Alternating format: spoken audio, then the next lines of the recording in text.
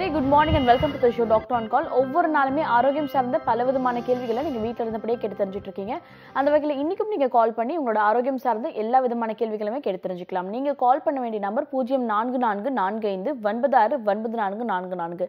இன்னைக்கு நீங்க கேட்கக்கூடிய அனைத்து ஆரோக்கியம் சார்ந்த சந்தேகத்துக்குமே பதில் அளிக்கிறதுக்காக ட்ரெடிஷனல் கேர் ஹாஸ்பிட்டல் இருந்து டாக்டர் ராஜலட்சுமி வந்திருக்காங்க. அவங்கள ஃபர்ஸ்ட் ஷோ வெல்கம் பண்ணலாம். Good morning ma'am. வணக்கம். ஓகே, பொதுவாகவே பெண்களுக்கு வந்துட்டு இந்த மாதவிடாய் பற்றியும் ஸோ உங்களோட பர்சனல் ஹைஜீன் பற்றியும் பிறப்பு உறுப்புகள் பற்றியும் பல கேள்விகள் இருக்கும். ஜென்ரலாக உங்களோட ஃப்ரெண்ட்ஸ் கிட்ட தான் அதை பற்றி ஷேர் பண்ணிப்பாங்க. ஆனால் அவங்களுக்குமே அதை பற்றி தெளிவான ஒரு கண்ணோட்டம் இல்லாதனால அதை பற்றி ஒரு தெளிவான விஷயங்கள் தெரியாமல் பல மித்ஸ் தான் அவங்களுக்கு தெரிஞ்சிருக்கு. ஸோ டாக்டர் நீங்கள் அதை பற்றி எக்ஸ்பிளைன் பண்ணிங்கன்னா பார்த்துட்டு இருக்க நேயர்களுக்கு ரொம்பவே யூஸ்ஃபுல்லாக இருக்கும். பொதுவாக பிறப்பு உறுப்பை எப்படி மெயின்டைன் பண்ணலாம், அந்த பிறப்புல இருக்க முடி எந்த அளவுக்கு அவசியமான விஷயமா இருக்கு? கண்டிப்பாக நீங்கள் சொன்ன மாதிரி இந்த காலகட்டத்தில் அவ்வளோ அவேர்னஸ் கிடையாது. முன்னாடி வீட்டில் பாட்டிக இருப்பாங்க. ஸோ அவங்க அம்மா கூட இன்ட்ராக்ட் பண்ணுறதை விட பாட்டியோட இன்ட்ராக்ட் பண்ணி சொல்லுவாங்க, ஏய் இப்படி இருக்கு, நீ ட்ரெஸ் மாத்திரப்போ இந்த மாதிரி இருக்கு, இந்த மாதிரி இருக்கணும், இது ஒன்றும் இல்லை, சாதாரணம் தான். ஆனால் இன்னைய காலகட்டத்தில் அந்த இன்ட்ராக்ஷன் குறைஞ்சி போச்சு. நீங்கள் சொல்கிற மாதிரி அவங்க சம ஏஜ் இருக்க ஃப்ரெண்ட்ஸோட தான் இன்ட்ராக்ட் பண்ணுவாங்க. ஆனால் அவங்களுக்கு அந்த அளவுக்கு எக்ஸ்பீரியன்ஸ் தெரியாது. ஸோ அவங்க என்ன பண்ணுவாங்க, கூகுள் பண்ணிட்டு ஒன்றும் இல்லை ஏதாவது மார்க்கெட்டில் விற்கிற அந்த பொருள்களையோ எடுத்து நம்ம யூஸ் பண்ணலான்னு சொல்லி அது வேண்டாத விபரீதங்களுக்கு தான் போகும். ஸோ ரொம்ப முக்கியமானது அப்படின்னு பார்த்தீங்கன்னா பெண்களுக்கு பார்த்தீங்கன்னா வெஜைனல் ஹைஜீன் சொல்லுவாங்க. அதாவது பிறப்புறுப்பில் தூய்மை எந்த அளவுக்கு இருக்கணும் அப்படின்னு. அதே மாதிரி இந்த பிறப்புறுப்பில் இந்த வெள்ளைப்படுறது இதுல எல்லாம் நிறைய அவங்க ஒரு தப்பான எண்ணோட்டம் வச்சுருப்பாங்க. ஃபர்ஸ்ட் பார்த்தீங்கன்னா அதாவது நம்ம உடம்புல எல்லா இடத்துக்குமே ஒரு pH வேல்யூ உண்டு. அதாவது காரத்தன்மை, அமிலத்தன்மை, நம்ம ரத்தத்துக்குனாலும் சரி, நமக்கு ஸ்வெட்க்கு வியர்வைக்குனாலும் சரி, எல்லாத்துக்குமே ஒரு காரத்தன்மை, அமிலத்தன்மை உண்டு, pH வேல்யூ உண்டு. ஸோ அதே மாதிரி நம்ம பிறப்புறுப்பில் பார்த்தீங்கன்னா அந்த வெஜைனல் pH அப்படின்னு ஒன்று இருக்கும்.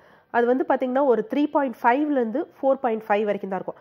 ஸோ இந்த மாதிரி இருக்கிறத என்ன சொல்லுவோம் அப்படின்னா ஆல்கலி அப்படின்னு சொல்லுவோம். அதாவது என்ன அப்படின்னா அமிலத்தன்மை, ரொம்ப காரத்தன்மை உடையது, அதாவது ரொம்ப அசிடிக்காக இல்லாமல் இருக்கிறது தான் இந்த மாதிரி தன்மை. ஏன் இதுக்காக இந்த மாதிரி இயற்கையிலேயே இருக்கு அப்படின்னா வெளியிலேருந்து ஏதோ ஒரு பாக்டீரியாவோ இல்லை வெளியிலேருந்து ஏதாவது கெமிக்கல்ஸோ எந்த ஒரு தொற்றுகளும் பெண்கள் கருப்பைக்குள்ள நுழைஞ்சிடக்கூடாதுங்கிறதுக்காக இயற்கையிலே ஏற்பட்ட ஒரு பேரியர் தான் இந்த வெஜைனல் pH. இது யூஸ்வலாக பார்த்தீங்கன்னா மென்ஸ்ட்ரல் ஃப்ளோ இருக்கும் பார்த்தீங்களா, மென்ஸ்ட்ரல் ஃப்ளோ அப்போ கொஞ்சம் ஜாஸ்தியாகும். ஏன்னா நம்ம ரத்தத்தோட pH 7.5 இருக்கும். அதே மாதிரி ஆண்களோட அந்த செமனோட pHும் 7.5 இருக்கும். இதெல்லாம் உள்ள ரத்தம் வெளியே கலக்கிறப்ப நமக்கு கொஞ்சம் இன்ஃபெக்ஷன்ஸ் ஆகும். அப்பயும் நம்ம pH வேல்யூ ஜாஸ்தி ஆகும். ஆண்களோட இந்த செமனோட வேல்யூ 7.5. ஸோ அப்போ ஏற்படுறப்பையும் நம்ம pH வேல்யூ ஜாஸ்தி ஆகும்.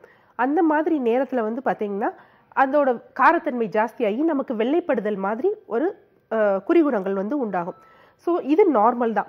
பட் என்னன்னா சில பேருக்கு இன்னொரு டவுட் என்ன அப்படின்னு பார்த்தீங்கன்னா, முக்கியமாக குழந்தையின்மைக்காக இருக்கிறவங்க சொல்லுவாங்க, காலையில் பார்த்தீங்கன்னா எங்களுக்கு அந்த செமன் வெளியே வந்துடும் அப்படின்னு. பட் ஆனால் அப்படி கிடையவே கிடையாது. ஏன்னா இரவு இது முடிஞ்ச பிறகு என்ன ஆகுது அப்படின்னா அந்த செமன் போன பிறகு அந்த காரத்தன்மை அந்த ரெண்டும் ரியாக்ஷன் ஆயிட்டு அதோட அந்த தேவைப்படாத அந்த கழிவுகள் இருக்கு பார்த்தீங்களா, அதுதான் வெளியே வருது. ஸோ அது நார்மலான விஷயம் தான். பெண்கள் அதற்கு பயப்பட வேண்டிய அவசியம் கிடையவே கிடையாது. இதை மேனேஜ் பண்ணணும் அப்படின்னா என்ன பண்ணணும் அப்படின்னு பார்த்தீங்கன்னா, யூஸ்வலாக இப்போ சம ஏஜில் இன்னைக்கு டீனேஜ் கேர்ள்ஸ், முக்கியமாக காலேஜ் கேர்ள்ஸ்க்கு ஓரளவுக்கு கொஞ்சம் அவேர்னஸ் இருக்கு. எப்படி நம்ம முடியோட pH பேலன்ஸ் பண்ணுறதுக்கு நம்ம ஷாம்பு யூஸ் பண்ணுறோமோ அதே மாதிரி வெஜைனல் pH பேலன்ஸ் பண்ணுறதுக்கும் மார்க்கெட்ஸில் கைனிகாலஜிஸ்டையோ இல்லை மெடிக்கல் ஷாப்ஸ்லையோ கேட்டிங்கன்னா அதை பேலன்ஸ் பண்ணுறதுக்கு ஷாம்பூஸ் இருக்குது. ஸோ அந்த ஷாம்புவை டெய்லி அவங்க வாஷ் பண்ணாங்கன்னா அவங்களுக்கு பிறப்புறுப்பு சம்பந்தமான தொற்றுக்கள் ஏற்படுவதற்கு வாய்ப்புகள் ரொம்ப கம்மியாக தான் ஆகும். மோஸ்ட் ப்ராப்ளி ஏற்படாது.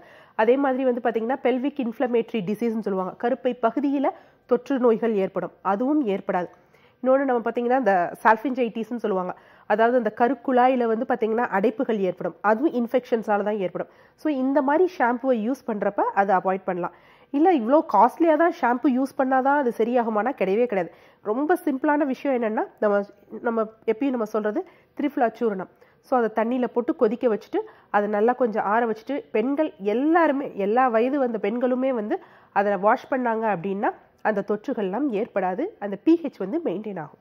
ஓகே, பொதுவாக நம்மளோட பிறப்புறுப்புகளை எப்படி மெயின்டைன் பண்ணணும் அப்படின்றத பற்றி சொல்லியிருக்காங்க. மெயின்டைன் கிளீனினஸ்ன்றது வெறும் எக்ஸ்டர்னலாக மட்டும் கிடையாது, நம்ம பிறப்புறுப்பு சுத்தமாக வச்சுக்கிறதுனால உள்ள கருப்பையில் வரக்கூடிய தொற்றுக்கள் கூட நீங்கும் அப்படி சொல்லியிருக்காங்க. தொடர்ச்சியாக பேசலாம். நிகழ்ச்சியோட ஃபர்ஸ்ட் காலர் இணைப்பில் இருக்காங்க. ஹலோ,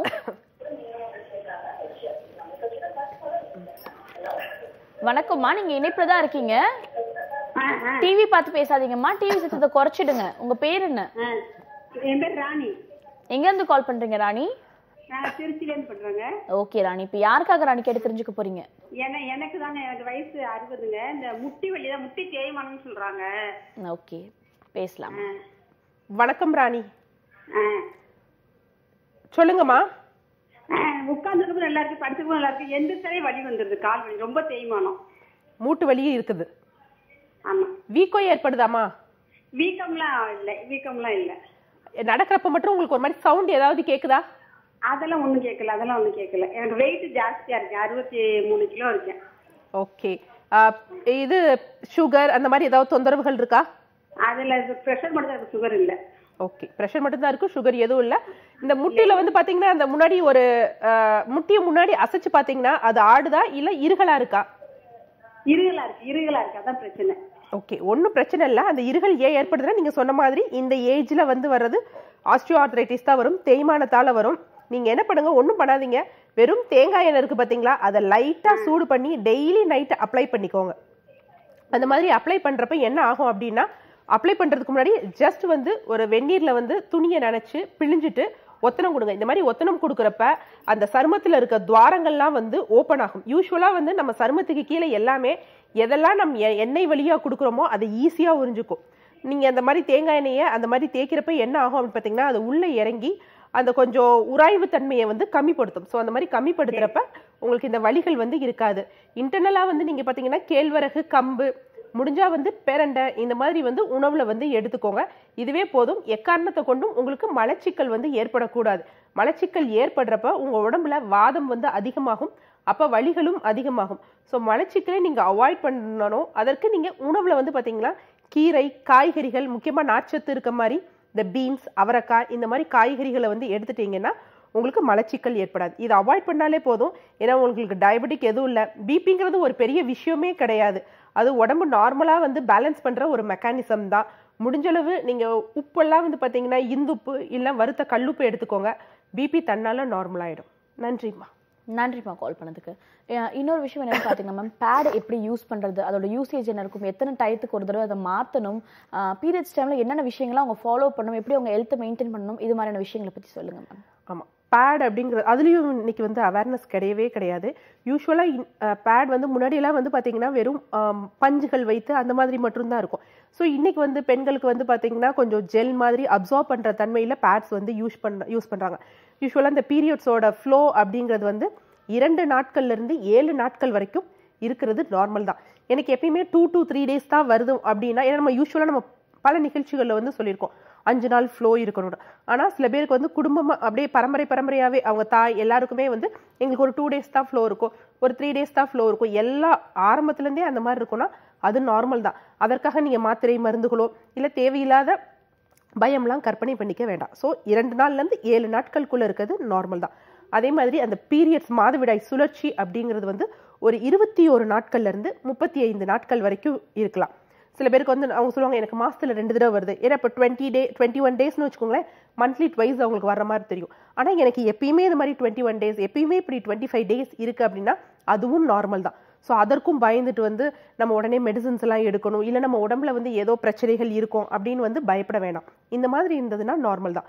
அதே மாதிரி ஃப்ளோ அப்படிங்கிறது வந்து பார்த்தீங்கன்னா யூஸ்வலாக வந்து ஒரு 30 ml இருந்து 45 ml இவ்வளோதான் ஃப்ளோ இருக்கும் பெண்களுக்கு. அதை விட அதிகமானாதான் இதாகும்.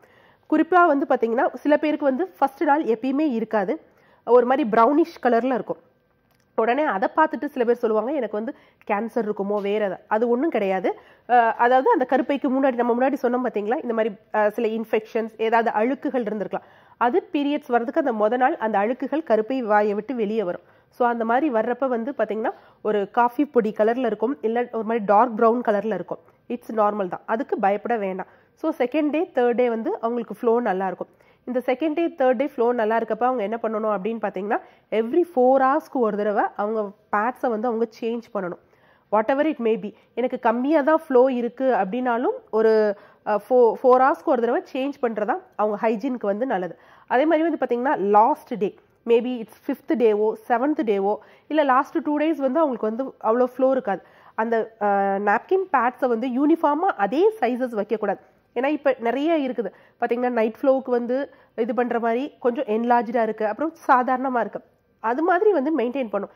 ஃபர்ஸ்ட் 2 days ஃப்ளோ இருக்கிறப்ப ஜாஸ்தி பெரிய பேட்ஸ் வச்சுட்டு, அதுக்கப்புறம் நைட் ஃப்ளோ ஜாஸ்தியாக இருந்ததுன்னா அதற்குரிய பேட்ஸ் வச்சுட்டு, லாஸ்ட் 2 days வந்து சிம்பிளாக இருக்கிறது வச்சா போதும். மோஸ்ட் ப்ராப்ளி ஜெல் பேஸ் இல்லாமல் இருக்கிறது நல்லது. எதற்காக சொல்கிறோம் அப்படின்னு பார்த்தீங்கன்னா, இப்போ அந்த ஃப்ளோ இருக்கு. ஸோ ஃப்ளோ இருக்கிறப்ப வந்து ஒன்றும் பிரச்சனை இல்லை, அது அப்சார்ப் பண்ணியிருக்குது. அந்த லாஸ்ட் 2 days அவங்களுக்கு ஃப்ளோவே இருக்காது, ரொம்ப மைல்டாக இருக்கும்.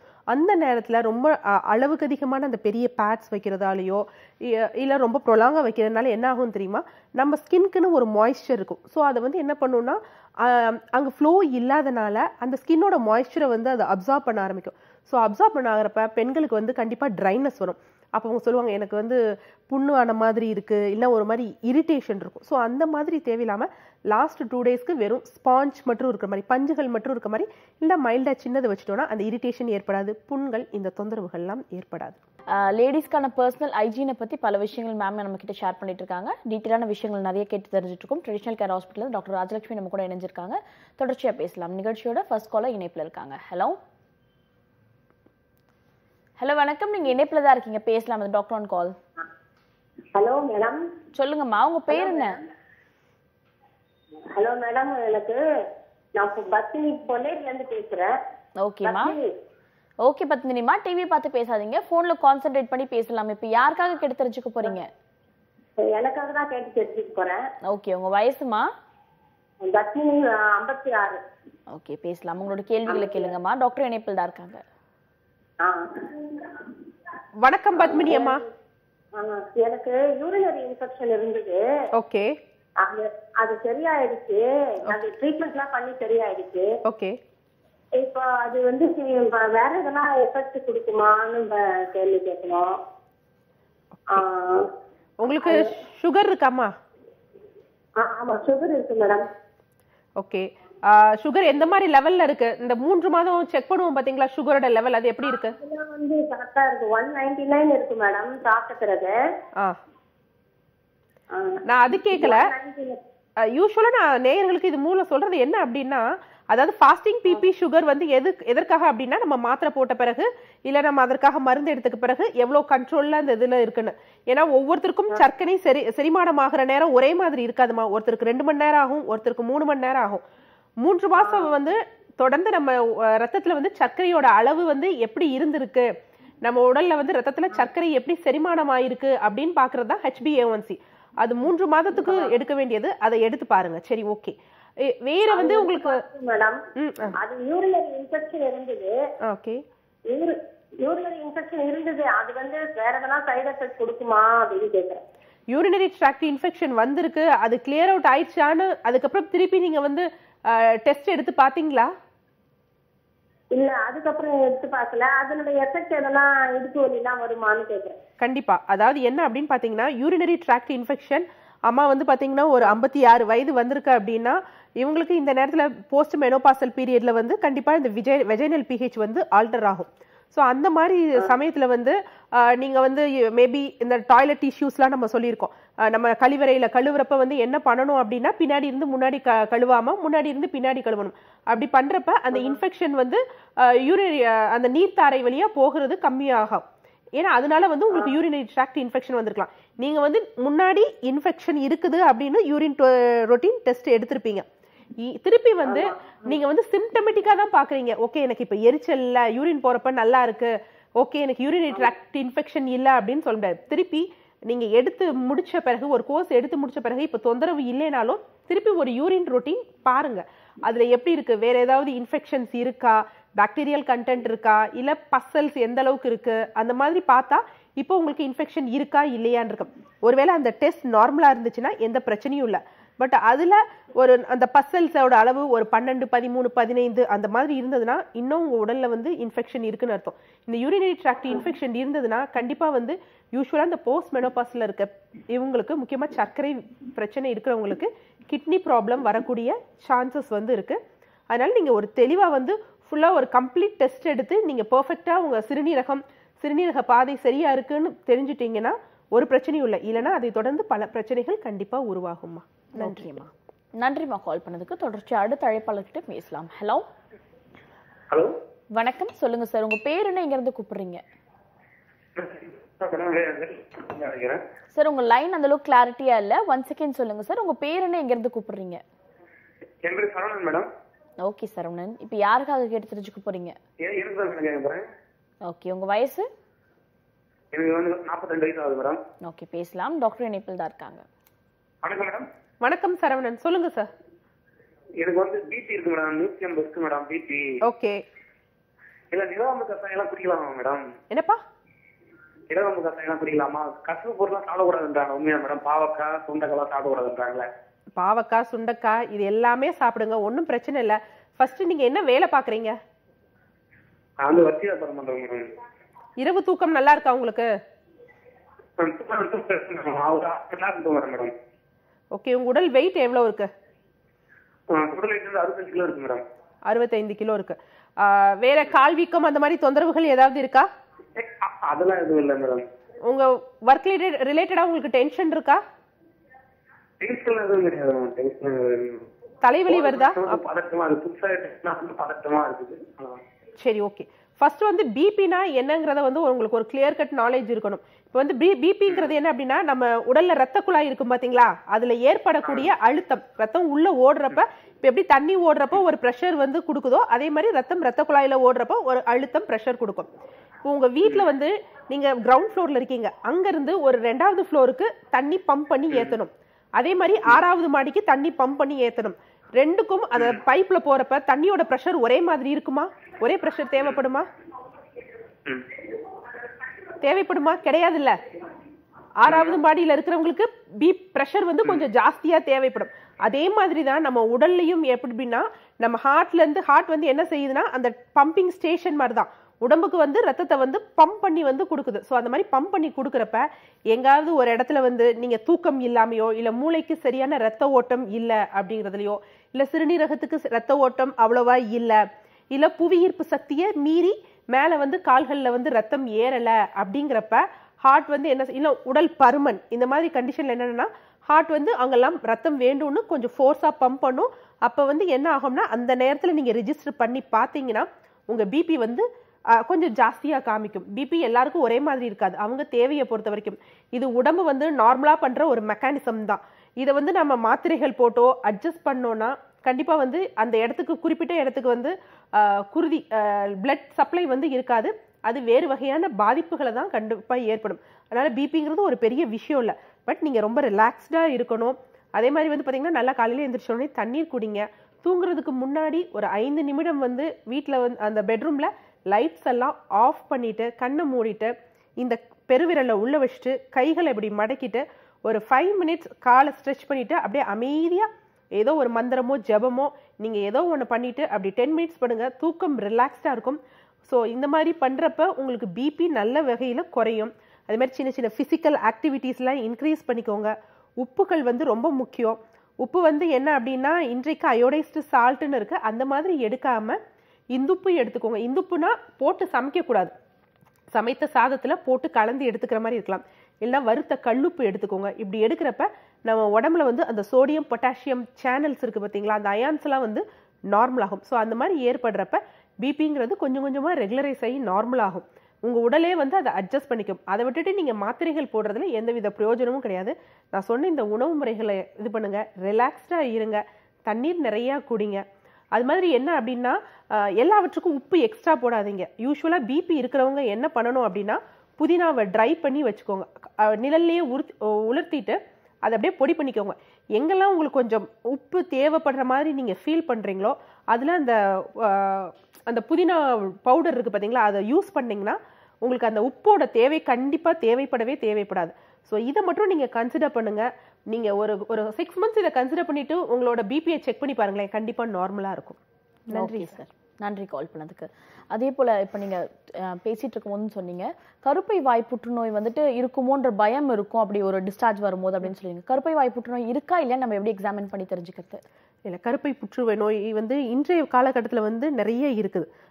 கண்டிப்பா இந்திய பெண்களிட அதுக்கு வந்து நிறைய காரணங்கள் இருக்கு. பட் எப்படி நம்ம வந்து அதை ப்ரிவென்ட் பண்ணணும் அப்படின்னா, யூஸ்வலா 31 இயர்ஸ்க்கு அப்புறம், 31 வயதுக்கு அப்புறம் எல்லா பெண்களுமே வந்து ஒரு 3 வருடத்திற்கு ஒரு தடவை பாப்ஸ்மியர் அப்படிங்கிற ஒரு டெஸ்ட் இருக்கு, அது எடுத்துக்கணும். ஸோ பாப்ஸ்மியர் டெஸ்ட்னா கருப்பை வாய்க்காக சொல்றாங்களே சதையை எடுத்து ஏதாவது பெயின்ஃபுல்லா ஒரு ப்ரொசீஜரா இருக்கணும் அப்படிலாம் கிடையவே கிடையாது. நார்மலா என்ன ஒரு நம்ம சின்ன ஸ்பேடல் மாதிரி இருக்கும், அதை வச்சு நம்ம அவங்களே அது வலியும் இருக்காது ஒன்றும் இருக்காது. அந்த கருப்பை ஓரத்துல சும்மா ஒரு ட்ரைன் மாதிரி அவங்க எடுப்பாங்க, எடுத்து டெஸ்ட் பண்ணுவாங்க.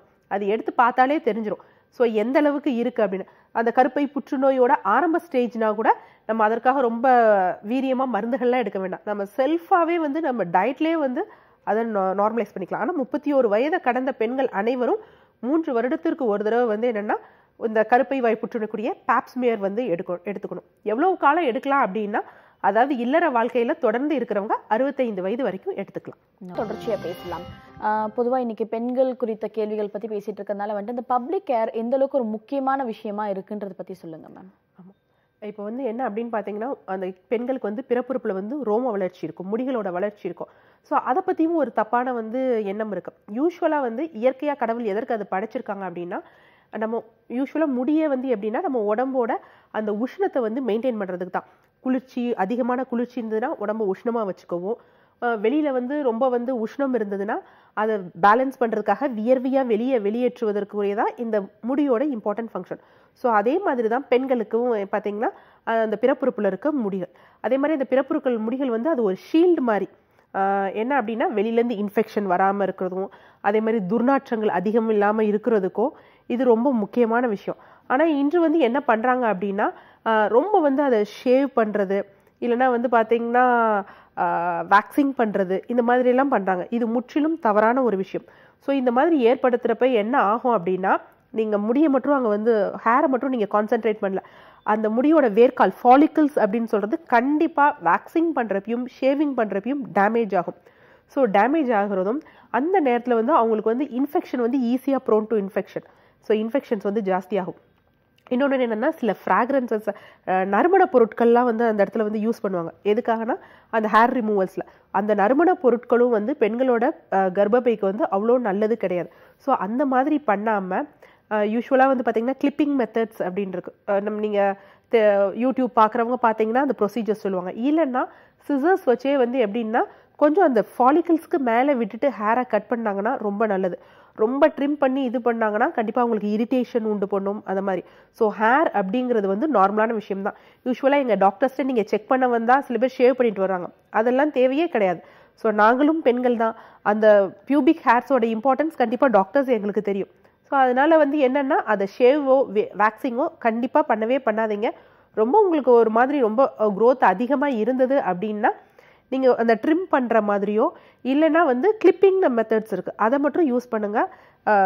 வேக்சிங் தயவு செய்து யூஸ் பண்ணாதீங்க. ஃபாலிக்கிள்ஸ் டேமேஜ் ஆகும், அதை தொடர்ந்து சரும பிரச்சனைகளும் ஏற்படும், பேர்ன்ஸ் ஏற்படும். அதனால கூட வந்து பார்த்தீங்கன்னா பெல்விக் இன்ஃப்ளமேட்டரி டிசீசஸ்லாம் ஏற்படும். ஓகே, பிறப்பு உறுப்புகளை மெயின்டைன் பண்ணுறதுனா முதல் விஷயம் வந்துட்டு வாஷ் பண்ணுறதை தவிர்த்துட்டு அந்த ஏர் ரிமூவல் தான் முக்கியமானது. அது இல்லைனா நமக்கு க்ளீனாக இருக்குன்ற எண்ணம் இருக்கும். அப்படி நீங்கள் பண்ணுறது ஒரு தவறான விஷயமா இருக்கும். க்ளீனிங்க்கு வேறு ப்ரொசீஜர்ஸ்லாம் இருக்குது அப்படி சொல்லி டாக்டர் சொல்லியிருக்காங்க. தொடர்ச்சியாக பேசலாம். நிகழ்ச்சியோட அடுத்த அழைப்பாளர் இணைப்பில் இருக்காங்க. ஹலோ ஹலோ, வணக்கம் மேடம். வணக்கம். பாரதமணி. எங்கேருந்துமா கால் பண்ணுறீங்க? நான் வந்துட்டு இப்போ ராஜஸ்தான், எனக்காக இல்லை என்னுடைய மாமியாருக்காக கேட்கணும். ஓகே, அவங்களோட வயசு? அவங்க வயசு வந்து இப்போ 55 ஆகுது. அவங்க ஒர்க்கிங் உமன். ஓகே, பேசலாம். அவங்களுக்கு இன்னும் பீரியட்ஸ் நிக்கல. ரெண்டாவது என்னன்னா அவங்களுக்கு மூட்டுமே வந்து நல்லா வீங்கிட்டு ரொம்ப பெயின் இருக்கு. வணக்கம் பாரதமணி. பார்த்தோம். பாரதமணி சொல்லுங்க. ஹலோ மேடம், கேக்குதுங்களா? கேக்குது. ஸ்கேன் பண்ணி பாத்தீங்களா? ஸ்கேன் பண்ணி பார்த்தோம் மேடம். ஸ்கேன் பண்ணி பார்த்ததுல அவங்களுக்கு வந்துட்டு கர்ப்பப்பை எடுக்கணும் அப்படின்னு சொல்லியிருக்காங்க. எதுக்காக? அவங்க உள்ள ஏதோ சின்னதா கட்டி இருக்கு. ஸோ இனிமேல் அது பெருசாக சான்ஸ் இருக்கு, அதனால எடுக்கணும் அப்படின்னு சொன்னாங்க. ஓகே. இப்ப அவங்க சொல்லி இப்போ 2 மாசம் ஆகுது. நாங்க இன்னும் ஆப்ரேட் பண்ணல, கொஞ்சம் பார்த்துட்டு பண்ணலாம். உங்க அத்தைக்கு ப்ளீடிங் மந்த்லி வர மாட்டுது. ஒரு 2 மாசம் 3 மாசம் அப்படி தள்ளி வருது. ஓகே. 2 மாசம் 3 மாசம் தள்ளி வர்றப்ப அந்த ஃப்ளோ எவ்வளவு நாள்மா இருக்கு உங்க அத்தைக்கு? ஃப்ளோ இருக்கு, 2-3 நாள் இருக்கு. 2 நாள் 3 நாள் இருக்கு. வலிகள் இருக்கா? ஜாஸ்தியா தான். பெயின் இருக்கு, இடுப்பு வலி, கால் எல்லாம் வலி ஜாஸ்தி. இல்ல நான் இடுப்பு வலி இருக்கும் இந்த ஏஜ்க்குரியது, முட்டு வலி அது நான் கேட்கல. அடி வயிற்றுல வலி, முறுக்கி புளியிற மாதிரி வலி அந்த மாதிரி இருக்கா? லைட்டா பெயின் இருக்குன்றாங்க, அடி வயிறு வலின்னு சொல்றாங்க. யூட்ரைன் ஃபைப்ராய்ட்ஸ்னு சொன்னாங்களா? இல்ல மேடம், எனக்கு டெக்னிக்கலா என்னன்னு தெரியல. ஆனா அவங்க வந்து லைட்டா கட்டி இருக்கு, அதனால எடுக்கணும்னு சொல்லி 2 டாக்டர்கிட்ட பார்த்தோம். 2 டாக்டருமே எடுக்கணும்னு சொல்லிட்டாங்க. ஆமா, அப்படிலாம் யூஸ்வலா இது மெனோபாஸ் ஆகிற ஸ்டேஜ் தான். எப்படி இருந்தாலும் மெனோபாஸ் ஆக தான் போகுது. ஒன்ஸ் மெனோபாஸ் ஆயிடுச்சுன்னா அந்த கட்டிகள் வளராது. அது ஒன்றும் பயப்பட வேண்டிய அவசியம் கிடையாது. ஆனா கருப்பையை எடுத்துட்டோம்னா கண்டிப்பா நீங்க சொல்றீங்க பாத்தீங்களா, உங்க அத்தைக்கு இப்ப மூட்டு வலின்னு இருக்குது, அது ரொம்ப வந்து வேர்ஸ்டா தான் ஆகும், ரொம்ப வலிகள் அதிகமாக தான் ஆகும். ஸோ ஸ்கேன் எடுத்துட்டு வந்து உங்க அத்தையை நேர்ல அழைச்சிட்டு வாங்க. எங்க இருக்காங்க உங்க அத்தை? கன்னியாகுமரியில இருக்காங்க. ஓகே, நான் நெக்ஸ்ட் மந்த் மதுரைக்கு வருவேன். நம்ம மதுரை ட்ரெடிஷனல் கேர் மருத்துவமனைக்கு. நீங்க மதுரையில வந்து பார்த்தாலும் சரி, இல்ல சென்னையில வந்து பார்த்தாலும் சரி, தயவு செய்து கர்ப்பப்பையை எடுக்காதீங்க. கர்ப்பப்பை வந்து ரொம்ப முக்கியமான ஒரு விஷயம். கர்ப்பப்பையை எடுத்துட்டா அந்த ஹார்மோன் அடுத்து ரீப்ளேஸ் பண்ண இடம் கிடைக்காம என்ன பண்ணும் அப்படின்னா முட்டுகள்ல பிரச்சனைகள் உண்டாகும், வலிகள் எல்லாம் அதிகம் ஏற்படும். ஒன்ஸ் இன்னும் ஒரு 3 இயர்ஸ் கழிச்சு அவங்க ரிட்டையர் ஆயிட்டாங்கன்னா அவங்களுக்கு அதாவது சைக்கலாஜிக்கலா வந்து அவங்க கொஞ்சம் இன்னும் வேக்கண்டா ஃபீல் பண்ணுவாங்க. அப்போ அவங்களுக்கு வலிகள் இன்னும் அதிகமாக இருக்கிற மாதிரி தான் ஃபீல் பண்ணுவாங்க. கண்டிப்பாக அறுவை சிகிச்சையெல்லாம் செய்ய வேண்டாம். அந்த பெயின் இல்லாமல் ஃப்ளோவெல்லாம் நம்ம நார்மலாக நிறுத்துற மாதிரி நம்ம வந்து ட்ரெடிஷ்னல் கேர் மருத்துவமனையில் வழிவகைகள் உண்டு. நீங்கள் நேராக அத்தையை அழைச்சிட்டு வாங்கம்மா. நன்றி.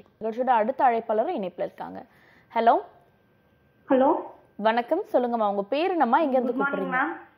Good morning. பிளஸி, திருச்சியில இருந்து பேசுறேன். ஓகே பிளஸி, இப்போ யாருக்காக கேட்டு தெரிஞ்சுக்க போறீங்க? இல்ல, எனக்காக தான் கேட்கணும். உங்க ஏஜ் என்னம்மா? 27. உங்களோட கேள்விகளை கேட்கலாம், டாக்டர் இணைப்பில் தான் இருக்காங்க. வணக்கம் டாக்டர். வணக்கம் பிளஸி, சொல்லுங்கப்பா. 2 இஷ்யூ இருக்கு டாக்டர். ஒன்னு வந்து நான் எழும்பின உடனே எனக்கு வந்து மூக்கு அடைச்சிக்குது. ஓகே. உடனே கொஞ்ச நேரத்துக்கு எனக்கு தும்மல் இருக்குது, அப்புறம் நார்மல் ஆயிடுது. ஓகே. இன்னொரு விஷயம் வந்து எனக்கு தைராய்டு வந்து ஒரு தடவை நான் டெஸ்ட் பண்ணேன். அப்ப வந்து ஃபாஸ்டிங் இல்லாம சும்மா டெஸ்ட் பண்ணியிருந்தப்ப எனக்கு 3 இருந்துச்சு. சோ அவங்க வந்து நார்மல் அப்படின்னு சொன்னாங்க. இப்போ அப்புறம் 3 மந்த்ஸ்க்கு அப்புறம் அகைன் நானாவே இப்போ ஒரு தடவை டெஸ்ட் எடுப்போம் அப்படின்னு எடுக்கிறப்ப இப்போ எனக்கு 5.3 இருக்குது. ஓகே. அப்ப நான் ஒரு டாக்டரை கன்சிடர் பண்ணப்ப அவங்க இல்ல டேப்லெட் எடுக்க வேண்டாம், இன்னும் 3 மந்த்ஸ் பாருங்க, அதுக்கப்புறம் எடுக்கணுமா என்ன இன்னொருக்கா டெஸ்ட் எடுத்துக்கலாம் அப்படின்னு சொன்னாங்க. ஓகே. அது இது ரெண்டுக்கும் என்ன சொல்யூஷன், என்ன பண்ணலாம் அப்படின்னு சொல்லுங்க. ஓகே, ஃபர்ஸ்ட் நீங்க தைராய்டு ஃபர்ஸ்ட் டைம் 3 எடுத்தது ஃபாஸ்டிங்ல எடுத்தீங்க? ஃபாஸ்டிங் இல்லாம ஈவினிங் எடுத்துருந்துச்சு. ஈவினிங். இந்த திருப்பி 5 எடுத்தப்ப மார்னிங்கா இல்ல எந்த டைத்துல எடுத்தீங்க? செகண்ட் டெஸ்ட் வந்து ஃபாஸ்டிங்ல மார்னிங் எழும்பணும். ஓகே. அதே மாதிரி பீரியட்ஸ்க்கும் இந்த நீங்க செகண்ட் டைம் தைராய்டு டெஸ்ட் எடுத்ததுக்கும் உள்ள டிஃபரன்ஸ் டியூரேஷன் எவ்வளவுமா இருந்தது? எனக்கு பீரியட்ஸ் நார்மலா எப்பவும் 5 டேஸ் இருக்குது, 29 to 31 டேஸ்க்கு. இல்லப்பா, கால அவகாசம் எப்ப இருந்தது? உங்க பீரியட்ஸ் முடிஞ்சு எவ்வளவு காலம் கழிச்சு நீங்க இந்த செகண்ட் டெஸ்ட் பண்ணீங்கன்னு கேக்குறேன். பீரியட்ஸ் முடிஞ்சு ஒரு 5 டேஸ்க்கு அப்புறம். எஸ். யூசுவலா வந்து என்ன அப்படின்னு பாத்தீங்கன்னா thyroid profile early morning first test எடுக்க தான் சொல்லுவாங்க. பட் அந்த மாதிரி தான் இருக்கும். நமக்கு எப்பயுமே எல்லாமே நார்மலா இருக்கணும். 5.3ங்கிறது என்ன அப்படின்னா பீரியட்ஸ் முடிஞ்சோடனே அந்த ஹார்மோனல் ஃபிளக்சுவேஷன்ஸ் இருக்கும், அதை அட்ஜஸ்ட் பண்றதுக்காக தான் அந்த 5.3 இருக்கும். அதனால வந்து ஒரு பிரச்சனை கிடையவே கிடையாது. பட் என்ன அப்படின்னா 5.3 இருக்குன்னா அடுத்து நீங்க ஈஸியா என்டர் ஆகக்கூடிய வழி இருக்கு. ஸோ என்ன அப்படின்னா நீங்களே கொஞ்சம் உங்களோட உணவு முறையெல்லாம் கொஞ்சம் நீங்கள் ரெகுலரைஸ் பண்ணிக்கோங்க. ஃபிசிக்கல் ஆக்டிவிட்டியை வந்து இன்க்ரீஸ் பண்ணுங்க. வெயிட் ஜாஸ்தியாக இருந்தீங்கன்னா அதை ரெடியூஸ் பண்ண. வெயிட் எவ்வளோப்பா இருக்கீங்க? உங்கள் வெயிட் என்னம்மா? 55. ஓகே. 55. ஹைட் எவ்வளோ இருக்கீங்க? 164. ஓகே. அப்போ ஓகே, அது மட்டும் நீங்கள் வந்து அட்ஜஸ்ட் பண்ணிக்க பாருங்கள். இது ஒன்றும் பயப்பட வேண்டிய விஷயம் கிடையாது. ஒரு 3 மந்த்ஸோ இல்லை 3 மந்த்ஸ் கூட வேணாம், ஒரு 6 மந்த்ஸ் கழிச்சு ஃபாஸ்டிங்கில் ஒரு தடவை பார்த்துக்கோங்க. அந்த ஃபாஸ்டிங்கில் இருக்கிறது ஒரு 4க்கு கீழே இருக்கிற மாதிரி இருந்துச்சுன்னா ஒன்றும் பயப்பட வேண்டிய அவசியம் வந்து கிடையாது. அடுத்து இன்னொரு இஷ்யூ சொன்னீங்கல்ல, காலையில் எந்திரிச்ச உடனே வந்து உங்களுக்கு வந்து மூக்கு அடைப்பு ஏற்படுது, அதே மாதிரி வந்து நீராக சொட்டுது, பனித்துளி மாதிரி சொட்டுது அப்படின்னு பார்த்தீங்கன்னா சித்த மருத்துவத்தில் இதை பீனிசம் அப்படின்னு வந்து சொல்லுவாங்க. அதாவது சைனசைட்டிஸ், உள்ள ஏதோ இன்ஃபில்ட்ரேஷன் இன்ஃபெக்ஷன் இருக்குது, அதை வெளித்தள்ளுறதுக்கு தான் இந்த மாதிரி யூஸ்வலான வந்து விஷயம் நடக்குது. இதுக்கு ஒன்றும் நீங்கள் பண்ண வேண்டாம். வெறும் மஞ்சள் இருக்குல்லம்மா, நம்ம குழம்புக்கு யூஸ் பண்ணுவோம்ல மஞ்சள் கிழங்கு,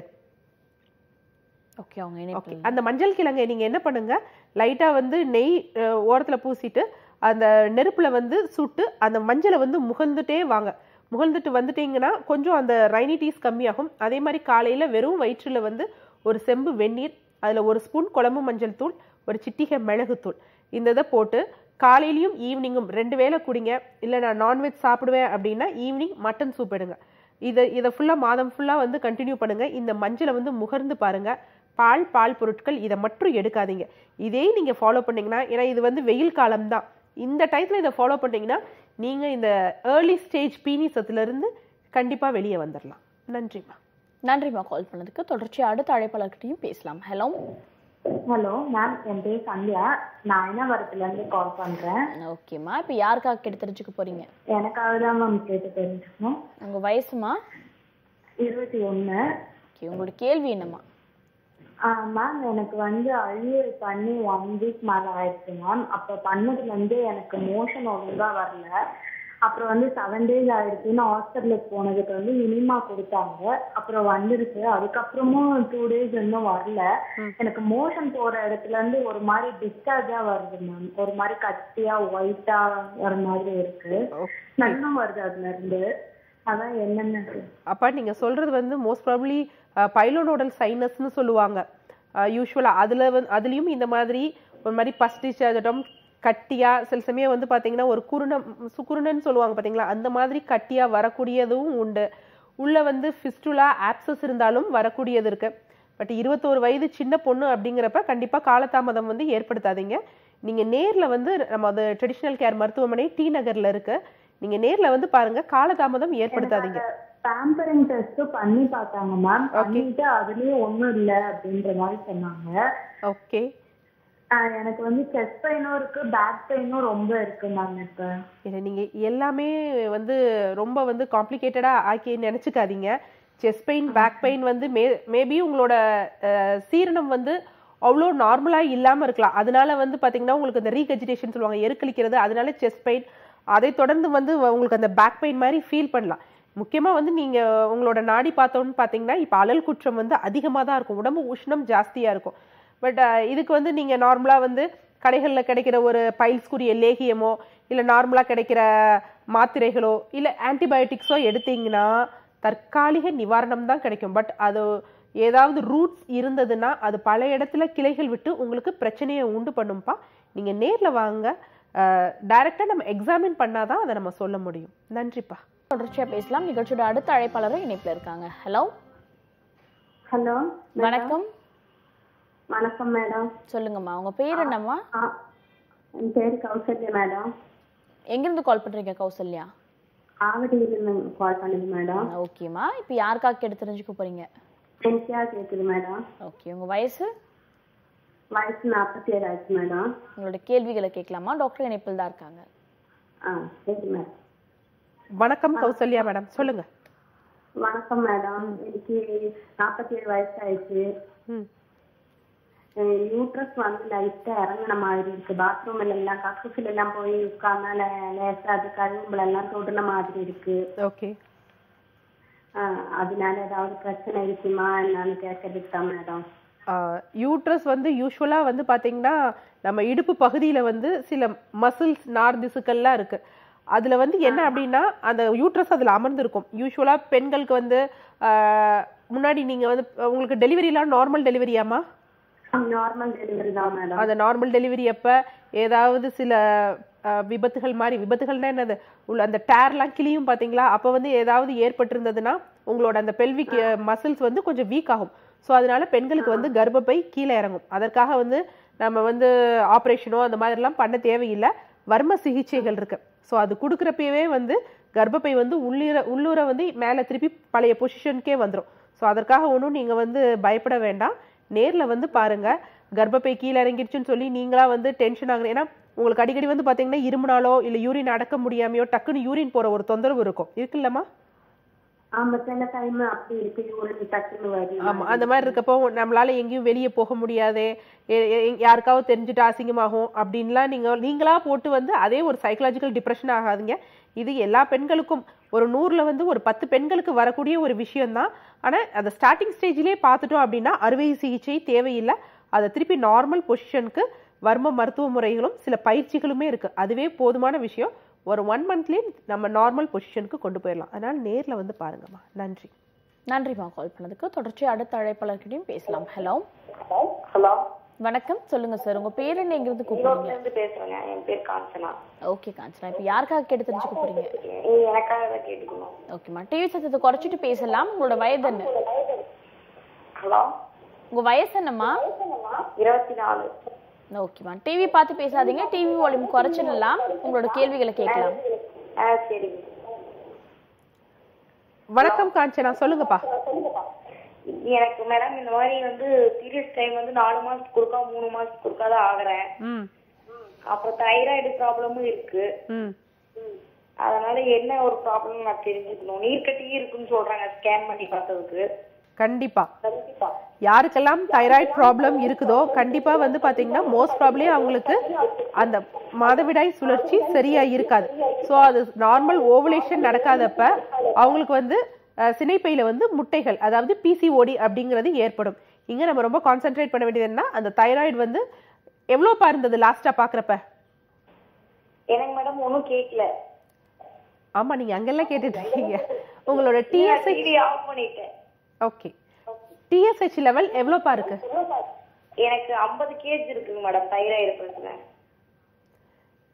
50 அளவு இருக்கா டிஎஸ்ஹெச் லெவல்? 50 அளவு இருக்குங்க மேடம். மாத்திரைகள் போட்டுட்டு இருக்கீங்க? போட்டுட்டு தான் இருக்குங்க மேடம்.